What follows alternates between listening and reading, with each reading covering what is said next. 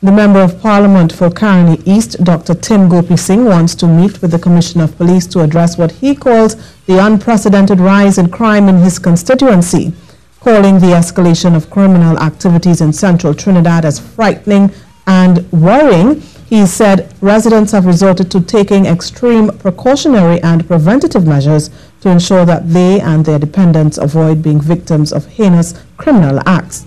Dr. Gopeesingh said business owners have also complained that in addition to losing revenue due to the residents' self-imposed curfew, they are now unable to attract employees willing to work after sunset.